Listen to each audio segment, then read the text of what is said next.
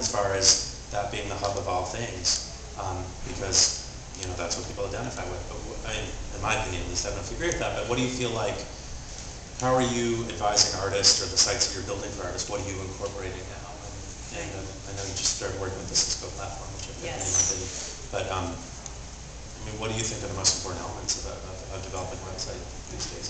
Well, we partnered with, we developed sort of a partnership with Cisco called Eos, and it's a great platform because it enables us to launch really robust websites over like 3 weeks. Like, it's really fast, which is what we're plagued with, is just getting those websites up fast. And I think every time we put up an Eos site, we notice that our traffic triples, no matter what's going on. And I think the way you break down what an Eos site is versus like a very simple sort of brochure style website is that the integration is deeper. It's social media. It's structured in such a way. It's a module-based sort of platform where you can have you can update information, like fans can update information on their artist websites from their phones, and there's that module, and it's very interactive.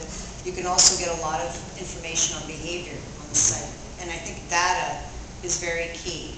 Like we're in a marketplace where we have to help facilitate artists' relationships with their fans. That's very key, and have to give them the tools to do that so they own the information.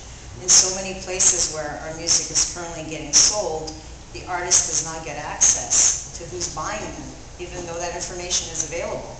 So it's really important that we help empower them so that they know how to talk to their fans and really own that part of the business.